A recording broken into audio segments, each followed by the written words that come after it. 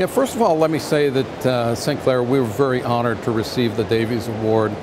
I think when we first became interested in the Davies, it changed our perspective. It made us take a more holistic look at the projects that we were involved with, looking at not just the system being implemented, but the people, the process, and the technology all working together. The case study that we were most proud of was the work that we did around reducing suboptimal times on IV antibiotic ordering, something that's very critical to patient outcomes. In 2009, we really began our journey to improve care through technology at the University of Iowa Hospitals and Clinics.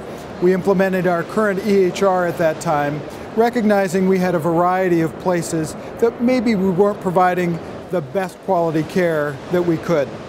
And over the last really 5 years, we've had a variety of places that we really feel proud that we were able to improve care around reducing the number of deep venous thrombosis that patients have, around the number of urinary tract infections that are associated with catheters, and as well as engaging patients in entirely new ways. Our path started over 5 years ago with the implementation of the electronic medical record and the buy-in with our providers and having them really push our implementation through to the end.